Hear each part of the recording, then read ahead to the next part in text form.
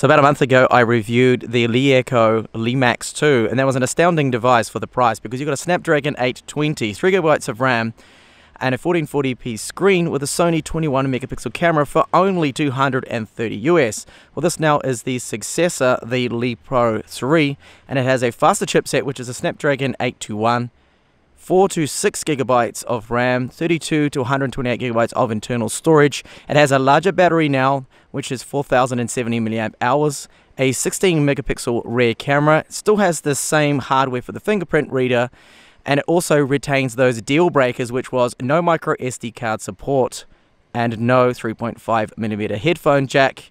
And it still has, you can see, those ugly black borders around the screen. So I'm going to have a look at it now in greater detail and see if it's worth the upgrade over the LeMax 2 or not. Now at the front of the LePro 3, we have a 1080p screen now that has been downgraded from 1440p from the LeMax 2. Same 8 megapixel front facing camera. The earpiece now contains within that a second loudspeaker. That's good. So we have a front facing speaker, ambient light sensor and proximity sensor in there. Down the bottom we have those hardware navigation keys. They are backlit, and now there's a LeEco logo there. On the rear, the fingerprint reader, dual tone LED flash, the new f2.0 16 megapixel camera, LeEco logo, and the antenna lines there. On the left side you'll find the dual nano SIM tray. And as mentioned, there's no micro SD card support, which is a real shame, and that's going to be a deal breaker for some people. On the right hand side, metal volume up and down and power on button. Now, unlike the LeMax 2, I had a bit of a problem with the volume button. It just used to rattle a little bit. I can confirm that this isn't happening now on the LePro 3. USB Type-C port, loudspeaker and microphone. And lastly, on the top of the LePro 3, there is the IR blaster, secondary microphone, and we are missing a 3.5mm headphone jack. You have to use the included Type-C to 3.5 adapter. In terms of build quality, it feels great. It feels every bit the premium device. There's no flex in the design. It's all metal, the unibody rear on it. Okay, we have those antenna lines, and we do have the ugly bezels, as mentioned in the start of the video, but it's very well put together. Feels 100% premium, and I have no complaints now. The fact that the volume rocker doesn't make any more rattling noises. Now, the new 1080p screen is bright, but it's not quite as bright as the 1440p panel that was used in the LeMax 2. Outdoors, you will find that you'll struggle a little bit trying to read what's on the screen. Indoors, it's perfectly fine. And at the moment, with these cloudy conditions, you can see the screen looks bright, but I still think it needs to be a couple of notches brighter. So in my unboxing, I rushed things a little bit when it came to the fingerprint reader, but I can confirm that it does work really well. And it unlocks literally 9 out of 10 times. I haven't had any problems with it. It's fast. You don't need to wake the device to unlock it. Simply place your finger on there that you have scanned and it unlocks straight away.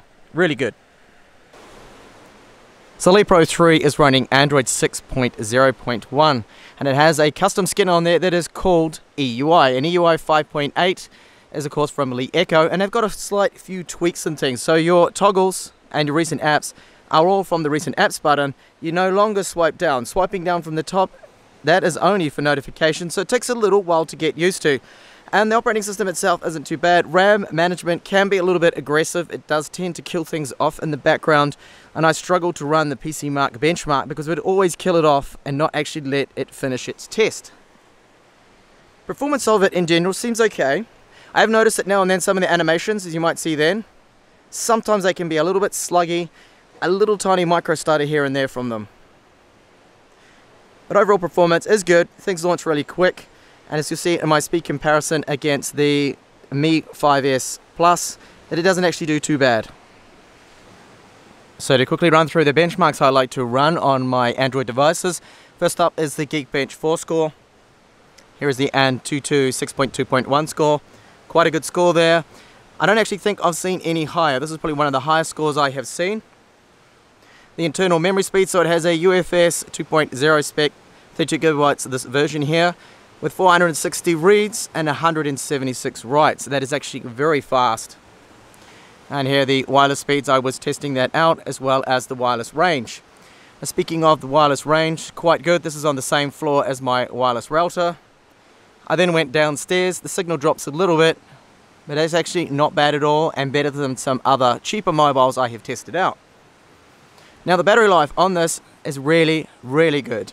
So here are my little tests that I did, my own personal test. I set the screen to 200 nits of brightness and proceeded to deplete the battery life by playing some GT Racing, Chrome and YouTube.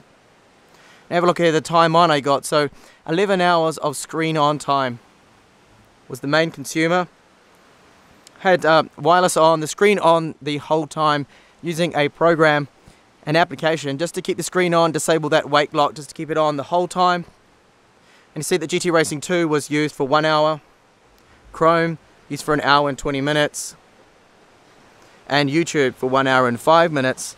So I was using it as much as possible during that time, and I can easily make about 3 hours with my own personal use from the LeEco 3 here. So battery life is, for me, phenomenal for a Snapdragon 821.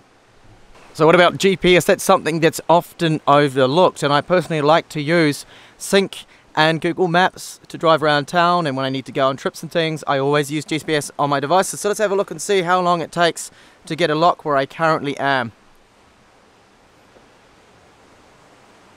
It did not take long at all, and I have actually used this driving around in my car, and it doesn't lose the lock whatsoever. So GPS performance from the Snapdragon 821 and the optimization that LeEco have done, it's working just fine. The antenna reception also fine there. You can see very strong signal there of some of the satellites. So just how is gaming performance on the LeEco 3? Well, it's actually really good because it's only running a 1080p screen, and that is a lot easier, less demanding for the Adreno 530 graphics. So it is one of the fastest GPUs you can get on Android at the moment. As you're looking around there, the frame rate is really good. I have noticed that it does occasional stutter here and there, but you get that really literally on every single device. You might have seen that just then. There was a tiny little pause with the explosion, and that happens everywhere.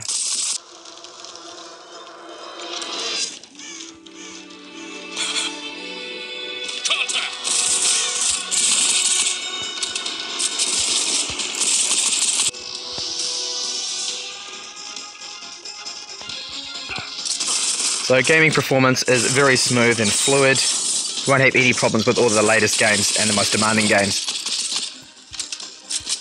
So what about audio quality? So to use your headset, you're going to have to use and carry around the Type-C to 3.5mm adapter, plug that into the bottom, and that is actually a real pain.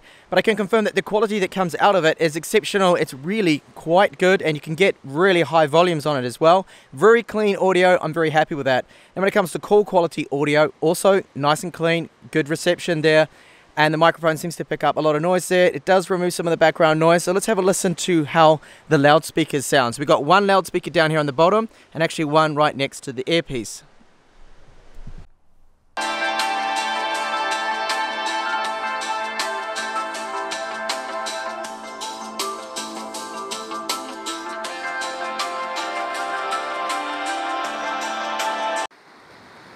Now a quick look at the stock camera application. Tap to focus. Shutter rate does seem quite quick. In these lighting conditions, it is very quick, almost instant there. And if I move over now and have a quick look at the settings we have, we can control the white balance, ISO, contrast, exposure. Picture size goes up to 16 megapixels, 4:3 aspect ratio. Unfortunately, not a 16:9 sensor, which would be better because that would have suited the 1080p screen, of course, being also 16:9. So there's a few other options in here you get. You've got scene modes, nighttime, HDR. Moving over to the video mode, you can shoot right up to 4K video. No options there for the focus mode, and that is really it. So I'm going to quickly show you now some video samples from the front and rear cameras, as well as some stills in good and low lighting conditions. So 16 megapixel rear camera with f2.0 aperture can record up to 4K. Now it does have phase detection autofocus, the sensor, but for some reason there is no autofocus in video mode. And the bitrate in video mode is around 40 megabits per second. The audio is quite low, that is only 95 kilobytes per second. And if you want to focus, you have to use tap to focus. There's also no optical image stabilization or digital image stabilization. So you need to hold it really still, otherwise videos are going to be quite shaky. So I'll just focus on the graffiti there and down at the shore. So overall, their video quality is quite good. It's not the worst I have seen. I do believe it's a slight improvement from the LeMax 2. In terms of compression artifacts in video, you don't see as many as that model. So the front-facing camera is the same as the LeMax 2. It has an 8 megapixel camera with an f2.0 aperture, same aperture as the rear camera. And the quality of it, as you can see at the moment, doesn't look too bad. And the exposure seems to do a reasonably good job of adjusting to the lighting conditions here. You do, of course, need to hold it really still. There's no digital image stabilization on this front-facing camera, or the rear one too. 4K low light sample now. Notice there's a lot more grain to the image now.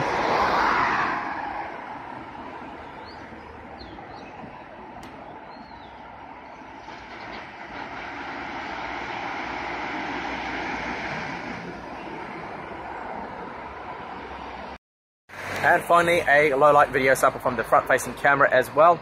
It has brightened things up a lot more than what it really is here, because it's actually a lot darker, but on camera for some reason the audio exposure has really pumped up the brightness there. You can see there's a bit of a grain to it, but it's not doing too bad, and the frame rate seems to be alright so far.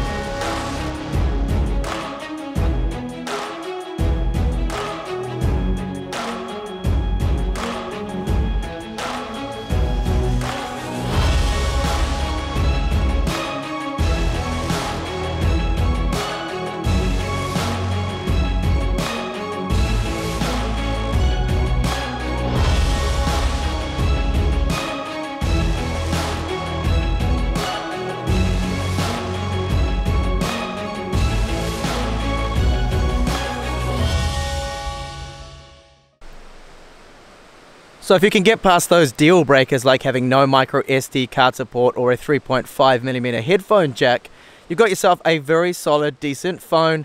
Performs really well, one of the highest Antutu scores, but benchmarks aren't everything. There is the occasional slight little stutter in EUI. I'm not really too sure why. It could be the fact that it just needed a few more updates from LeEco.